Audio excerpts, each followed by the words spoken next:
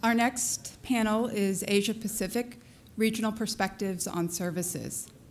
Please welcome our moderator, Sir Thomas Harris, the Vice Chairman of Standard Chartered Bank, who will be joined by our distinguished panelists. Charles Lake, President, Aflac International Incorporated, and Chairman and Representative, Aflac Japan. His Excellency, Juan Gabriel Valdés, Chilean Ambassador to the United States. Ed Kenealy, Senior Vice President, General Counsel, Liberty International, Liberty Mutual Insurance Group. And David Dollar, Senior Fellow, JohnL Thornton China Center of the Brookings Institution. Well, thank you very much, and good afternoon, everybody. Just to introduce myself, I'm Chairman of the European Services Forum, but as you've heard, I work for a bank, Standard Chartered, which is a British bank, but actually its first ever branch was in Calcutta in 1858. So we've been in Asia for well over 150 years. We're in every significant Asian market, and the bulk of our revenues and profits are generated in Asia. So the Asia Pacific region is of enormous importance to my company. I want to kick off the discussion before I invite this very distinguished panel to give us their presentations by making just 4 very simple points about the subject we're going to be talking about. First of all, unlike Europe or North America, Asia Pacific is not a single homogeneous economic bloc. The Asia Pacific region covers a wide variety of different sorts of economy. Vietnam has a per capita income of $5,000. Japan has a per capita income of $37,000. India has a per capita income of $5,350. Singapore, believe it or not, has a per capita income of $76,000. So these are very, very different countries. And there's another, if we're looking to the future, there's another very significant difference within this region, and that's demographic. As a simplification, the countries of East Asia, Japan, Korea, Hong Kong, China, over the next 20 years face a growing problem of an aging population, and in some cases a workforce which is already declining. Conversely, in South Asia, countries like India, Sri Lanka, Bangladesh, they have what they call a demographic dividend. They are on the verge of an explosion in their working age population. So that's the first point I want to make, is that this Asia Pacific title covers very different sorts of economy. And one of the merits of this panel is that we have got a wealth of specialist knowledge, and I'm going to invite the panelists to talk from their different geographical perspectives about some of the developments. The second point is equally obvious, but it's worth reiterating. This is where the growth is. Every set of economic forecasts I have seen over the last few years projects that something like 2/3 of global economic growth over the next 20 years will be in the Asia Pacific region. Even as the growth rate in China moderates, as it will do, as it did in Japan, as it did in Korea, even as it moderates, even as the Indian growth rate moderates, we will still see the bulk of economic growth in the global economy coming from this region. The third point I want to make is that for services, what's significant is not just the forecasts of GDP growth. For services, there's a correlation between increases in per capita income and demand for services, which is exponential. So for any given GDP growth, you will have a growth in demand for services that significantly exceeds that. Why? It's because, again, to oversimplify, Asia Pacific is still an area which is underprovided with services. I mean, for example, only a fifth of adults in Bangladesh, Vietnam, or Thailand have a bank account. If you take the whole of the Asia-Pacific region, excluding Japan, only half of all the adults have a bank account. And we know that relatively modest increases, particularly when per capita incomes start exceeding $5,000 a head, lead to dramatic double-digit increases. You've heard it earlier today from the insurance sector, but it's exactly the same is true for the banking sector and I suspect for all the sectors that you represent.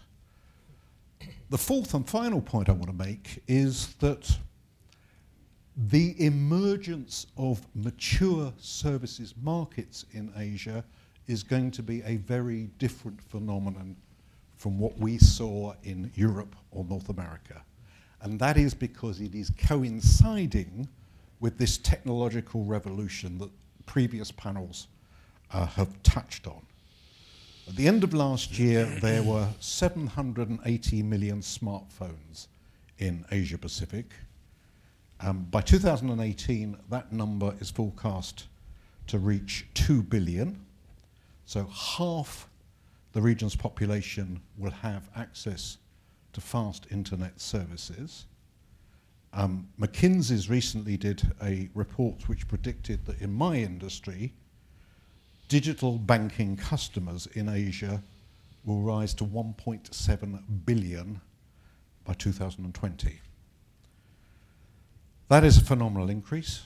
That presents amazing opportunities, but also astonishing threats to established service providers who could very easily be disintermediated in this process.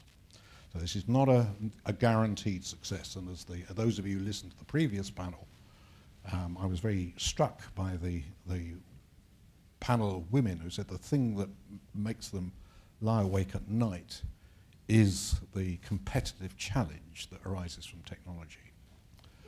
So that's by way of broad background. I want to start off by inviting Ed Kenealy from Liberty Mutual, a company that's had a great deal of experience of trying to break into Asian markets, just to paint a broad brush picture of your experiences as a company in this region. Ed. Be glad to. First, thank you very much for the opportunity to speak to you all today. Just a little bit of background on Liberty Mutual Insurance. We're currently the third largest property and casualty insurance company in the United States and the sixth largest P&C insurance provider in the world. As is the case for many other services companies, international expansion is certainly key to our long-term growth. We're currently in 30 markets globally, and over half of our company's revenue growth comes from outside the United States. I support Liberty International. That's our business unit that's focused on local in-country operations. And we provide predominantly personal and small to medium enterprise commercial insurance in developing markets around the world. In addition to our operations in Europe, we also have a strong presence in these two regions. We're in Chile, Colombia, and Ecuador in Latin America, number 3 insurance company in Chile, and in Singapore, Vietnam, India, and Malaysia, and China in Asia. What I'm going to try to do today is provide a bit of a view from the ground, some of the things that we encounter as a company as we enter these markets, and some of the things that leave my clients scratching their collective heads, some of the challenges that we approach. You know, I have to admit, I don't practice in trade as much, but part of what my job is to do is to try to translate some of what a lot of the people in this room do and make it work as we look at a new market. I'm going to focus my comments today on 3 areas. One is data flows, which we've heard a lot about, FDI limitations, and regulatory transparency. So I'll start by offering at least one P&C insurer's perspective on the ability to engage in cross-border data flows. We're currently engaging in a process where we're consolidating our data management centers to 3 data centers globally with a backup and disaster recovery center here in the U.S. And we're doing that for a number of reasons, which probably aren't very different from some of the reasons we've heard from other panelists. Centralization improves efficiency, performance, and overall security. We can reduce redundancy through centralization by giving our in-country operations faster processing times and access to state-of-the-art data centers that also happen to be located in environments that don't flood or shake. Second, the business of insurance is about risk analysis. It's about customer service, but at the back end, it's really about risk analysis, which means we crunch a whole lot of data. Processing data globally is essential to the success of our operations, and with the advent of greater use of big data in our business and technological tools that allow for the collection of consumer data, smart cars, and telematics devices, the ability to crunch that data globally and our need for server capacity is only going to grow. Finally, centralization really supports our growth aspirations. It's far easier for us to migrate a new acquisition to a central data center than try to replicate what we feel is a Liberty Standard data center locally. However, moving to a centralized data environment has been complicated due to a number of legal barriers. And I should point out that even though this panel is not focused on Europe or the EU, it's important to keep in mind that because we're in the business of insurance, the FTC Safe Harbor Framework doesn't apply to our transfer of customer and claimant-related data. But turning to this region that we're talking about, just a few examples. In India, a regulator doesn't allow us to transfer insurance-related data outside of the country. And other countries may allow transfers, but then impose sort of hurdles that sort of the Lord giveth on one hand and then taketh away on the other. For example, China will allow transfer of data with consent. However, as a PNC carrier, we have a whole class of people that I term, or customers that I term involuntary customers, and those are claimants, third-party claimants specifically, with whom we may have no relationship until a claim occurs and actually have no incentive to provide us any consent to transfer their data. In fact, depending on how litigious they are, and having grown up as a litigator, they may have a disincentive to provide us a consent to transfer their data. And certain other countries may allow transfer of their data, but then want to make sure that it's to a jurisdiction that's deemed to have adequate data protection laws and data protection principles. I know Chile is considering a law that may have those sort of restrictions, and for that tends not to work for us as a U.S. based company because of our approach to privacy protection here in the U.S. And there are relatively new data protection acts in Malaysia and Singapore. How those acts will apply to our particular business, specifically, the third-party claimant data that I referenced, still remain to be worked out from our perspective. We're a global company. We certainly give great credence to the consumer protection objectives underpinning the data protection laws, but we also believe that those sorts of consumer protection needs can be met in a way that's not unduly restrictive. So we're hoping that trade agreements, as they're negotiated, allow things like model clauses globally, recognize multiple avenues for data transfer, and also in certain cases allow transfer among affiliates, certainly with respect to HR-related data and our data center projects. The second item is for us is we're a relatively acquisitive organization. We've entered 7 new markets in the past 3 years. When we look at new markets, I think we've talked a lot about T's today. We evaluate the market trajectory. We look at available talent, and the last would be treatment of foreign players in the market. So an issue we face is being able to enter new markets with 100% ownership, which is our clear preference as an organization. We tend to be a strategic rather than a financial investor in markets. Specifically, this has been an issue for us in India and Malaysia. India, as you know, has a 26% cap on foreign direct investment in property and casualty insurance. Malaysia maintains a 70% ownership cap. But Malaysia also has a mandatory tender offer requirement. So a controlling company may end up having to launch a tender offer for the remaining shares that leave it holding shares well in excess of the permitted cap. So we're hopeful that some of these limits will be lifted. Prime Minister Modi has said that that he proposes and supports raising the FDI limit to 49% in the PNC area, and that the Malaysia restriction will disappear under TPP. And finally, I guess I'd like to talk about regulatory transparency. Insurance is, as many of you know, I mean, many people here operated in a heavily regulated industry. Insurance is a regulated industry. So the regulatory process is very, very important for us. The good news is that many regulatory regimes do provide a fair degree of regulatory predictability and transparency. Vietnam, another country in which we operate, has an inclusive regulatory process that includes notice and comment and opportunity for regulatory appeals. Insurers can apply for nationwide licenses in Vietnam. That's not true in every country where we operate. So the key is taking some of these regulatory best practices and making them global. One area where we'd like to see additional work would be helpful in addressing the uneven enforcement of regulations. A constant refrain I get from my local operations is, well, there's a sort of market conduct type regulation.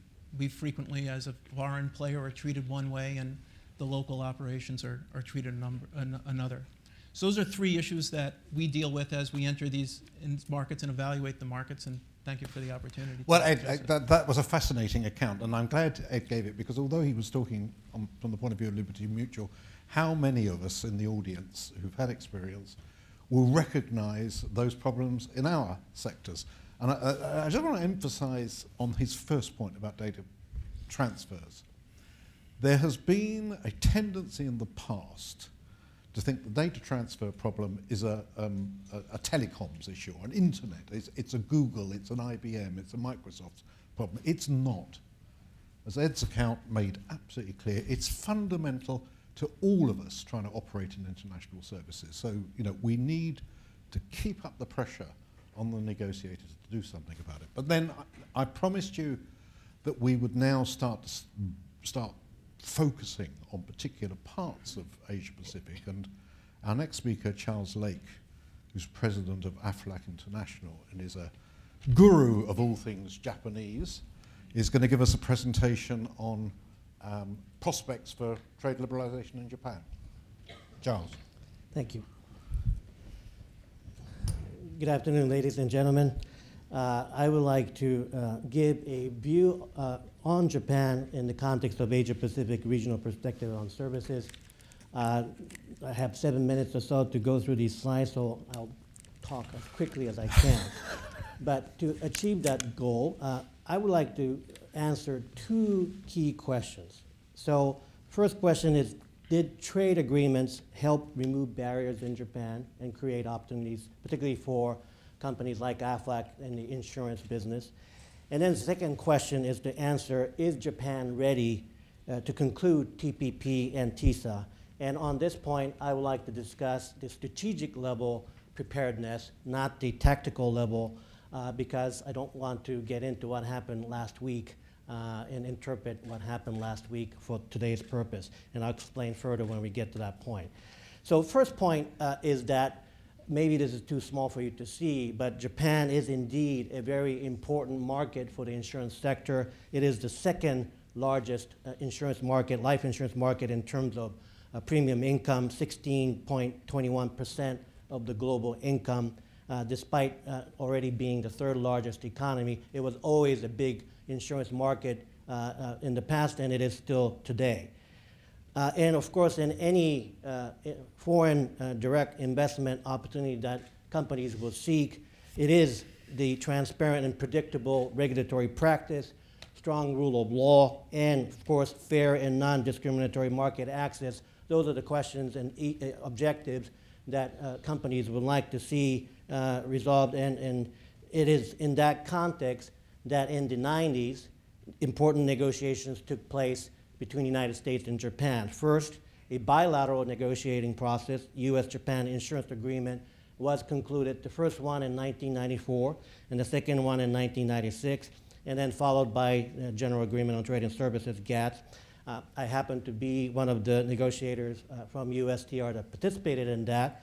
With that, I will give you a historical perspective by first giving you the market share of the Japanese market in 1992, 1 year prior to USTR initiating the bilateral negotiating process. Foreign life insurers only had 2.3% of the market, with domestic life insurers holding 97.7%. And the negotiations took place, and I'm happy to say today, well, the most latest data that we have, 2012, foreign life insurers controlled 23.7% of the life insurance market. And of course, U.S.-Japan Insurance Agreement, GATS, played a critical role, not the only factor. It's important to note that Japan, of course, adopted domestic structural reform measures, financial big bang, and so on. But no question in my mind that the trade agreements made a big difference. So I don't know where you are, Dick, right there, Dick Self. Thank you for all that you did in negotiating GATS back in the mid-90s.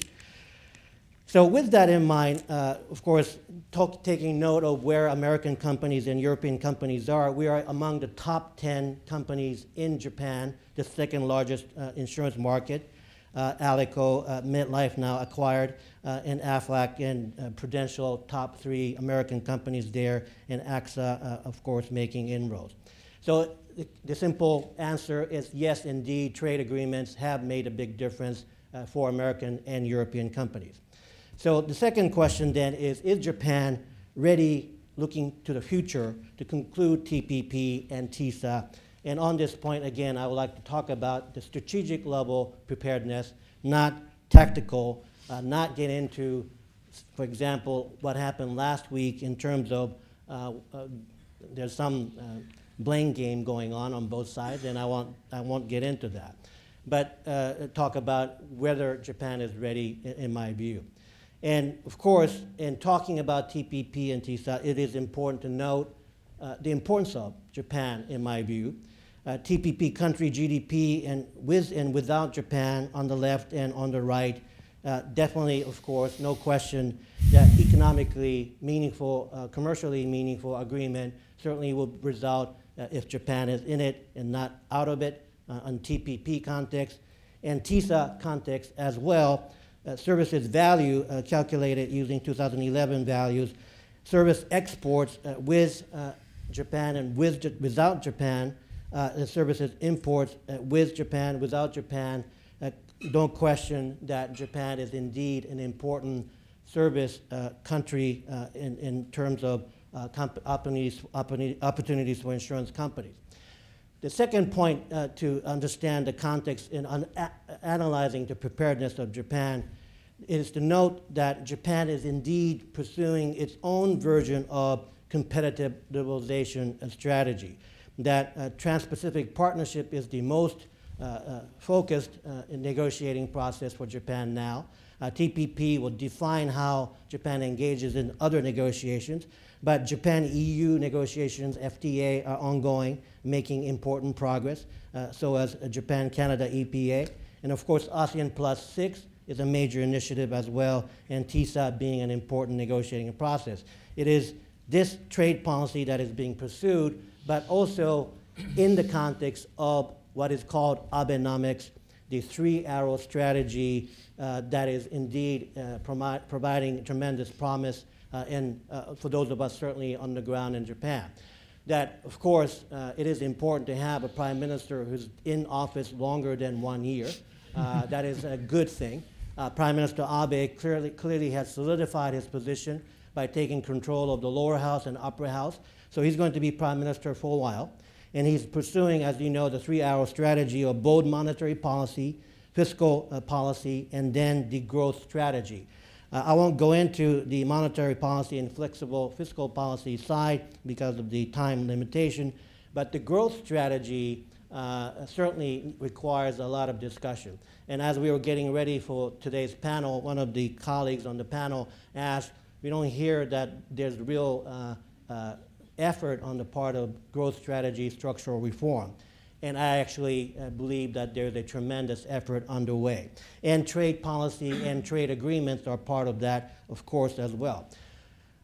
Two examples to talk about the kind of progress that Japan is making, I believe.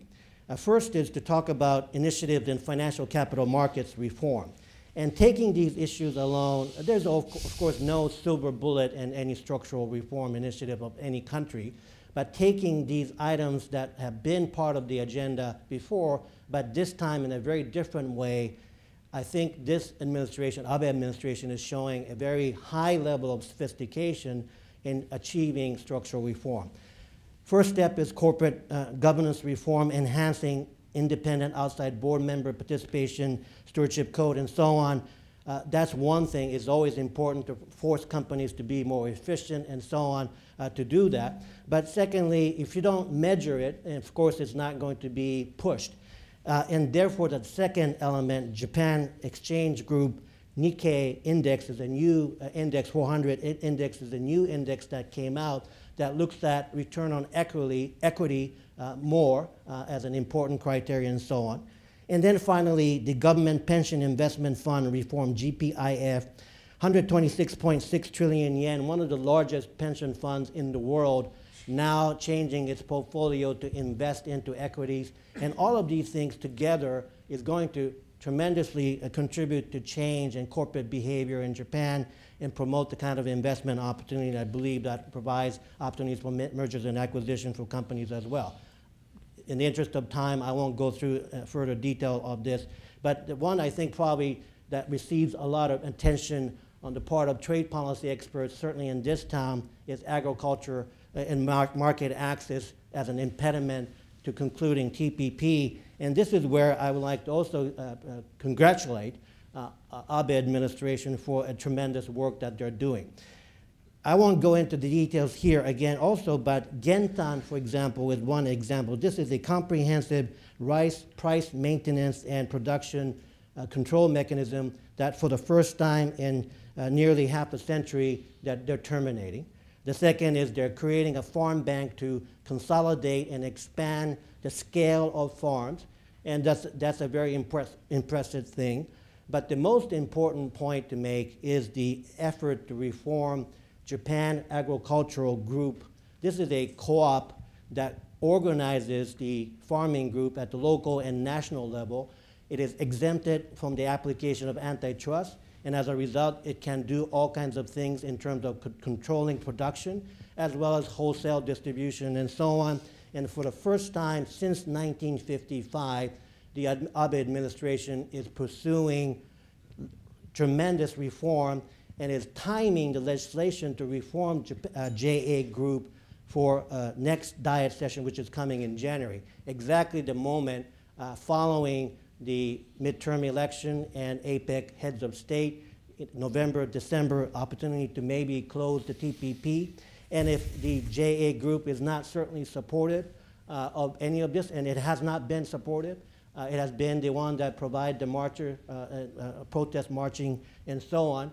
And that clearly has been a challenge politically on the ground in Japan.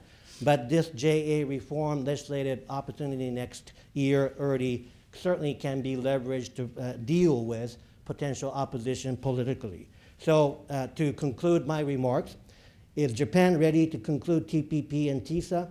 In my view, the answer is yes. And this is based on being a student of Japanese political economy since early 80s, working as a legislative intern in the Japanese Diet in the mid-80s, and looking into today and what is being done. I do believe that the Prime Minister meant what he said when he said he's willing to act like a drill bit strong enough to break through the solid rock of vested interest. So with that very optimistic view, you have to be an eternal optimist to work on Japan issues in many ways. But I am indeed optimistic today and look forward to our panel discussion later. Thank you. Well, thank you, Charles.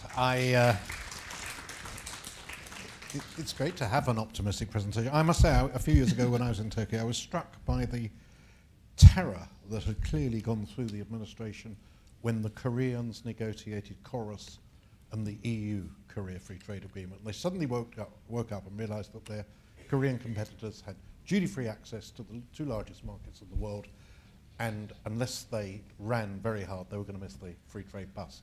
So an example of the way bilateral free trade agreements can actually encourage competitive liberalization. Asia Pacific, let's not forget the Pacific. We are honored to have with us this afternoon His Excellency Ambassador Valdés, the ambassador from Chile, who's going to give us a perspective from the other side of the Pacific. Ambassador. Thank you very much. Well, first of all, thank you very much for inviting me today. It is a pleasure to be here and see some old friends. Chile has been interested in services and trading services for some time now. Since our negotiation with Canada in the 90s, we have stressed and underlined the importance that services had to us. We have the service sector accounts for 67% of our GDP. It provides 70% of our employment.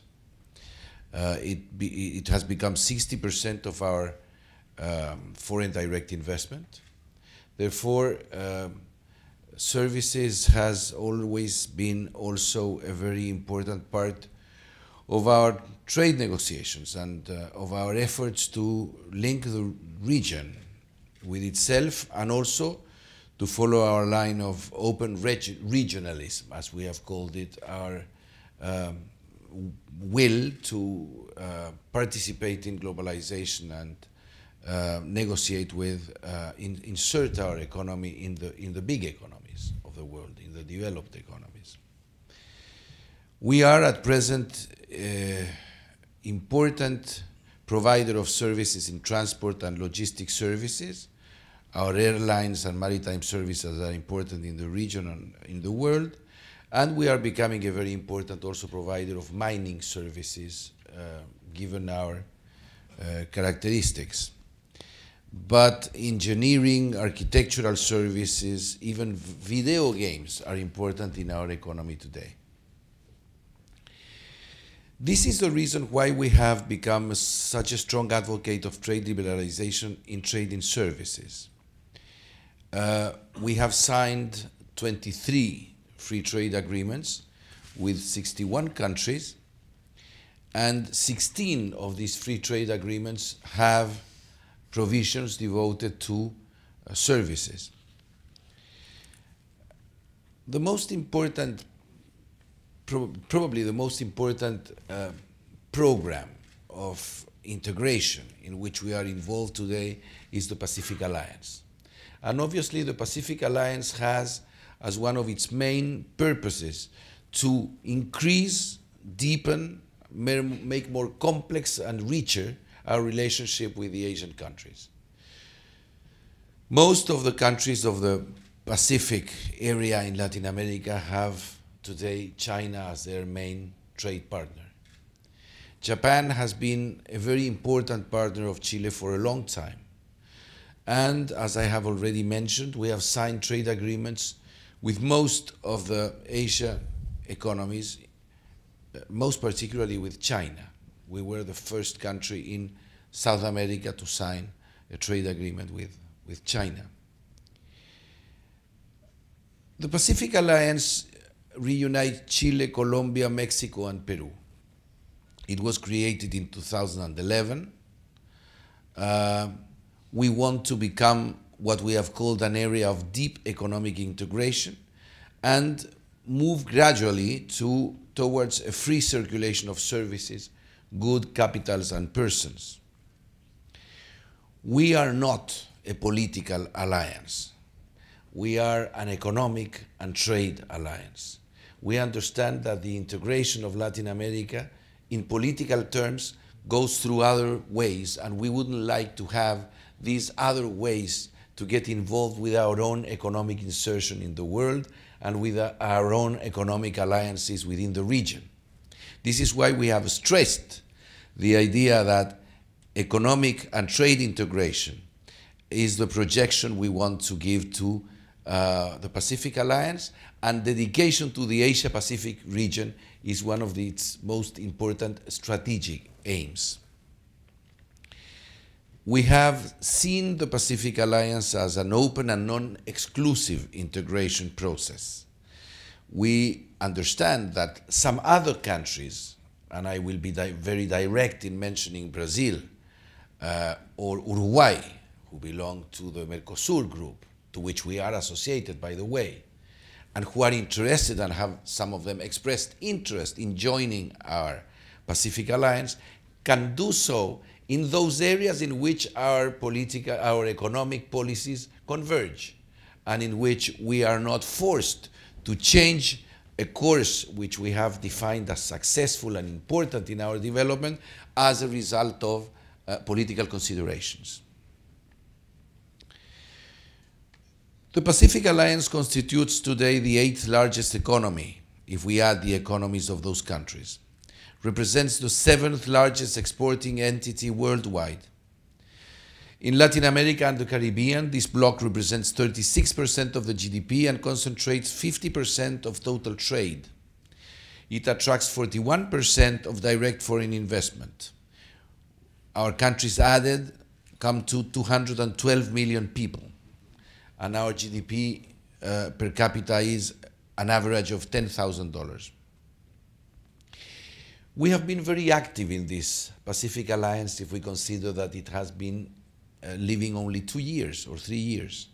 We have had 9 presidential summits, 12 ministerial meetings, and we have 16 rounds of negotiation of technical groups. One of the most important areas has been the negotiation of services inside this Pacific Alliance. As I have already said, we want to achieve a free movement of services and capital, and we have worked mainly in 2 main areas. First of all, we want to position ourselves as an attractive destination for investment and trade in services. And we want to increase investment flows to all our countries, but particularly from the Asia-Pacific region. This year, in January, we signed an additional protocol on trade. Why this additional protocol on trade? Because for Chile, and the same happens, as I will say later, for the TPP, Chile had already signed trade agreements with Mexico, with Colombia, and with Peru. In fact, with Mexico, we had signed 2 trade agreements, and with Peru, the same. Therefore, what we needed was something additional to the trade agreements we had already signed. This additional protocol on trade wants to complement, enhance, update, and deepen our bilateral trade agreements. We have been working on cross-border trade in services, providing similar provisions to those in the free trade agreements, but we have updated the standard of liberalization. Cross-border supply, consumption abroad, and presence of natural persons are topics we have worked on. We have established a regulatory framework which includes the disciplines of national treatment, most favored nations, market access, and no obligation of local presence. In addition, we are especially interested in specific rules for professional services among our countries. In matters of investment, the new chapter rules investment in goods and services, of course, and it contains important disciplines in investment and investor protection. We have included a chapter on telecommunications, which guarantees the access to public telecommunication and services, and additional gives operators from the Pacific Alliance countries the possibility to provide telecommunication services in the region on free competition conditions. Maritime services is also included, and we would like very much to include also air services within our agreements. And finally, financial services have also been included in our service negotiation, providing the normal type of disciplines and provisions that are included in trade negotiations of higher standards. We face new challenges, of course, and these new challenges have been faced by this technical working group on capital and services. I don't want to give you more information on this, but I want to underline the fact that the Pacific Alliance is extremely involved in developing a service sector between our countries and deepening the type of agreements we have already signed.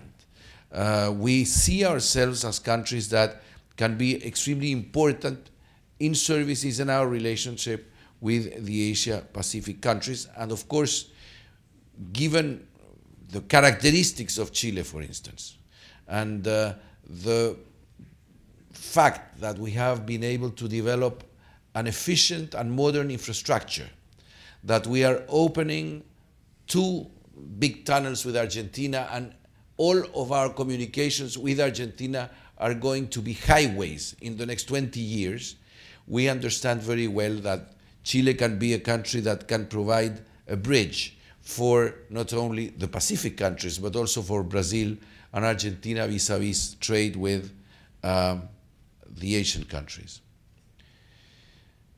Trading services in TPP. Chile participated in the origins of TPP. If I might say, it was in part one of the origins of TPP, given that the original was the famous P4, Brunei, Chile, New Zealand, and Singapore. We have participated by now in 22 rounds of negotiation at the TPP, and we have to say that we have trade agreements with all of the countries that are participating in the TPP at present. This, of course, has made difficult our selling of this agreement in Chile. Let me be frank. In Chile, people ask themselves, why on earth, if you already have agreements, trade agreements with all these countries, you are going to raise standards in some difficult areas like intellectual property and others, simply to belong to a movement you have already participated for the last, in some cases, 10 years. We have signed an agreement with the United States 10 years ago. But we believe that in some cases we can make progress in free trade with the Asia-Pacific countries through the TPP. Let me mention, of course, Japan, which is the first case and most important case. We need more access for goods to Japan. We have trade with Malaysia and Vietnam, which do not contain services, and therefore we would like to make progress on that. Therefore, we see the TPP as an opportunity to have a comprehensive trade agreement with all TPP partners, and we will continue to participate in this negotiation with enthusiasm, even if I had said we are also going to negotiate the tougher we can in some areas, because it is a type of negotiation that creates complexities for a country in a developing process as Chile is. Thank you very much. Thank you, Ambassador. Well, last but certainly not least, David Dollar from Brookings is going to talk to us about a country that's pretty important in Asia Pacific, China. Okay, thank you very much. We can't really talk about services in the Asia Pacific without talking about China, second biggest economy in the world. In general, the service sectors are quite underdeveloped in China. So it's interesting for me to listen to the discussion of Chile and Japan. Gives me some perspective on just how different things are in China. That's slowly changing. Just in the last 2 years, the service sectors, what we call the tertiary part of the economy, has risen up and surpassed industry in terms of share of GDP. So the tertiary sector is the largest share of GDP in China, but just by a tiny amount, and that's only happened in the last 2 years. Now, as Sir Arthur said, once you reach middle income, it's normal for services to grow faster than GDP and increase their share of GDP. That should have started happening in China at least 10 years ago, but it didn't. The share was stagnant, if not declining, until just the last 2 years. So you've really got seriously underdeveloped service sector, and you could think of that as tremendous opportunity for growth in those sectors. Now, why is the service sector so underdeveloped? I think there are a number of factors. An important one is that China has been pursuing a very investment-intensive growth model. Investment in generally relies on the output of industry, so that's kind of a stimulus to industry. But I think another aspect of China's growth model is that it's relatively open in the manufacturing sectors, but it's actually quite closed in the service sectors. So manufacturing sectors in China tend to be very, very competitive, you know, and the cliche is that China is the factory of the world, and there's some truth in that. China's obviously been very successful at producing a wide range of manufactured products. But part of their strategy has been to keep protected service sectors dominated by state enterprises. So if you look in banking or insurance, telecom, media, many important service sectors, you've got a small number of giant state enterprises dominating the sector and not a lot of opportunity for private firms to come in. That's true for domestic private firms, also for international firms. The OECD calculates a measure of restrictiveness of foreign investment for different countries. They do it for the whole economy and for specific sectors. According to the OECD, China is the most restrictive G20 country in terms of receptiveness to foreign investment. And then if you break it down, you find China's pretty open to manufacturing, but it's almost completely closed in financial services, media, telecom, transport, the internet, essentially the whole panoply of modern services. So we start out, you know, with relatively closed, unproductive service sectors in China. So I think that kind of initial situation has a lot of negativity, but also the hint of some potential. Now, the good news is that China's leaders seem to understand this situation and want to change it. So at the important third plenum of the Communist Party leadership just about exactly a year ago now, you know, they came out with a broad blueprint for reform, and it contained some very nice language about services. Let me just read you one nice sentence from the Communist Party resolution. We will promote the orderly opening up of finance, education, culture, healthcare, and other service sectors, lift limits on access for foreign investment in childcare, care for the elderly, architectural design, accounting and auditing, trade and logistics, electronic commerce, and other such service sectors. So, you know, many of us were quite encouraged by the resolution that came out of the third plenum because it contained a lot of ideas for reform, including the aspect I just read you. So that's pretty ambitious, but it's also a pretty general statement without timetable or a lot of details. So if you want to look more in the aspect of details, what you've got coming out of China in the last couple years, number of positive indications. China has expressed an interest in joining the TISA negotiations. The US and China have agreed to negotiate a bilateral investment treaty. China started this Shanghai Free Trade Zone as an experimental area to move ahead more quickly with reform. So, number of positive initiatives. Unfortunately, there hasn't been a lot of action in the last year or the last 2 years. You know, let me just say a word about each of these initiatives. The Shanghai Free Trade Zone sort of sounded nice when it was announced, but it's kind of a strange idea. What China needs now is to open up service sectors I just mentioned. It needs financial liberalization, more exchange rate flexibility. These are inherently national level policies. So you can't really take one little zone in Shanghai and liberalize the exchange rate or open up financial services. If you can invest in that zone and serve the whole country, well, then you're opening up the whole country, which would be revolutionary. If you can invest in that zone and serve that zone, 28 square miles, you know, frankly, that's not much of an innovation. And I think as a result, because of some problem in the concept, there really hasn't been much progress with that Shanghai zone. The TISA, that was just a general statement on China's part that it would like to be involved, but all of the 23 countries negotiating TISA would have to agree to let China into that discussion. So of those initiatives, the one I see as the most serious is the bilateral investment treaty between China and the US, because the two sides are actually negotiating and have had quite a few series of meetings this year. So it's encouraging that China is pursuing that, because that would require China to open up all of its sectors to foreign investment, to mergers and acquisitions. Actually would require China to open the capital account as well. with the exception of a negative list, but there's no hope of really of the U.S. agreeing to any negative list that's particularly long. Where we stand at the moment is we're waiting for China to come back with a proposed negative list to negotiate over. And I think that's really going to be a critical moment when we find out how serious China is. Do they come back with a small list of small negative list of sectors that would remain closed, or do they come with a list of 100 or more sectors, in which case there's really not much prospect? So I'm being frank, I think the situation is somewhat confusing in that it's encouraging that China's making these initiatives, but there's not a lot of action in terms of real opening up. And there does seem to be opposition from the incumbent firms and from local government. So I think it's quite uncertain whether or not China is really going to move aggressively opening up these service sectors. The last thing I'll say is that this would be quite important for them.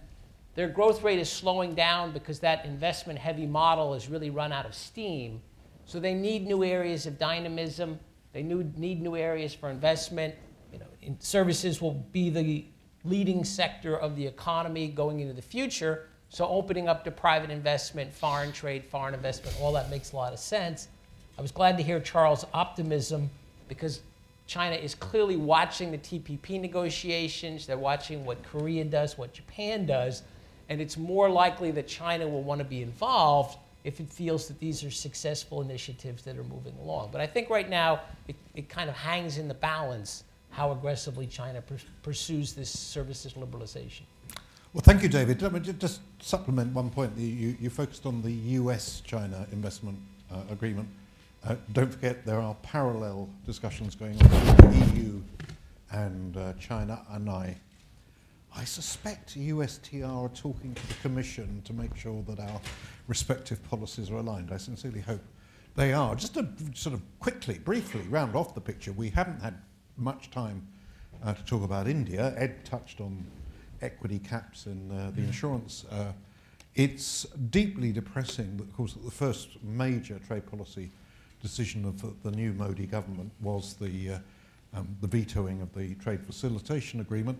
I can only tell you Americans that we in Europe have been trying to negotiate an EU-India free trade agreement. 7 years now we've been at it, and we're still waiting for the first tabling of the first services offer from the Indian side. So I don't want you to get carried away by this optimism from Charles and the ambassador. It's a very mixed picture in Asia. But we have now precisely 13 minutes left, according to my clock, and we are anxious to open it up, regulated by the local Chinese regulators. You could have 100% of the equity, but essentially it had to be a separate Chinese bank. When the Chinese banks started to come to London in the last few years, they wanted to come in as branches.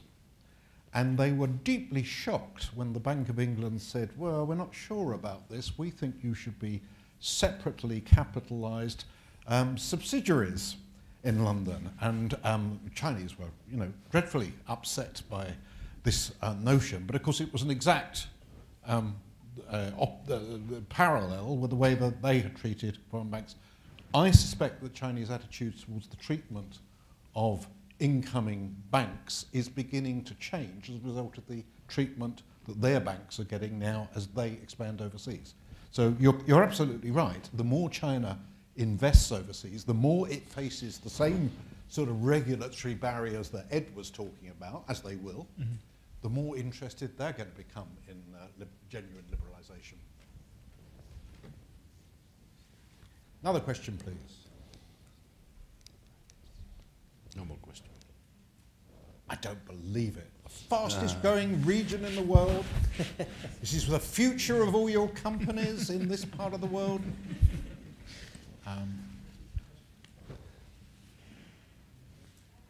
Gentleman over there.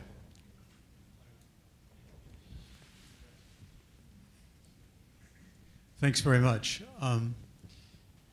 I have a question for Charles Lake.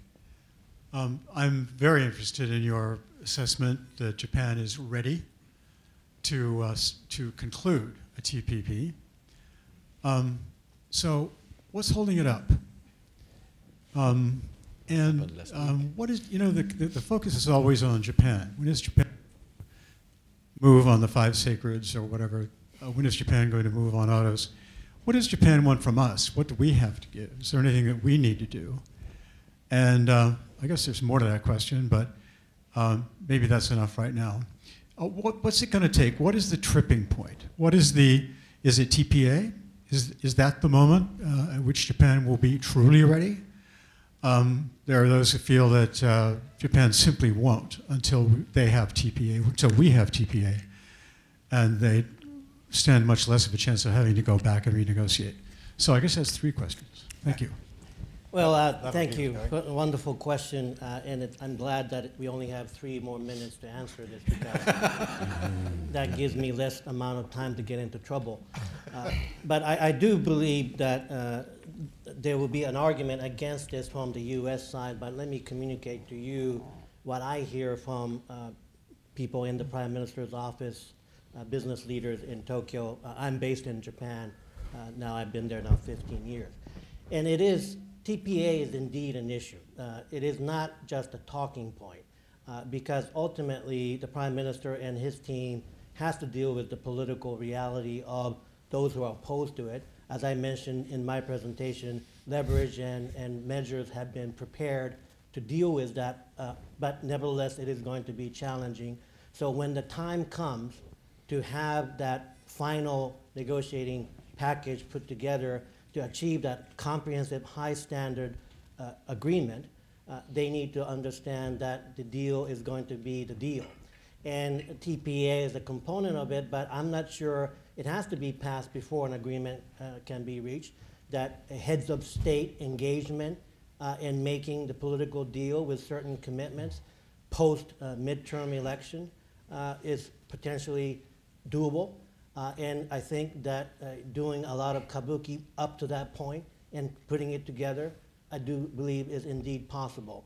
And so ultimately, I have total confidence in Ambassador Foreman's ability to work it out with Minister Amadi, and I'm sure there will be a lot of kabuki prior to that. But the important point is, unlike many other negotiations that Japan has been part of, this time the domestic package has been put in place, in my view, in a way that brings this together. Now, is it going to be 99% coverage, 98 tariff? I'm not the negotiator. I'm not in the room. Hopefully it's something that both sides indeed believe is a high standard. It is 1 minute remaining, but I've said enough. Beyond it, I see my government affairs team looking at me very seriously. So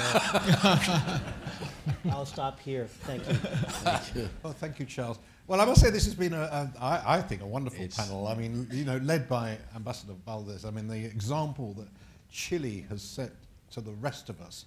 I mean, Chile puts the United States and Europe to shame in terms of the removal of barriers to services. When you think about, you know, how in the United States they've still got these 19th century cabotage rules on air services and maritime services, and so on and so on. I won't start.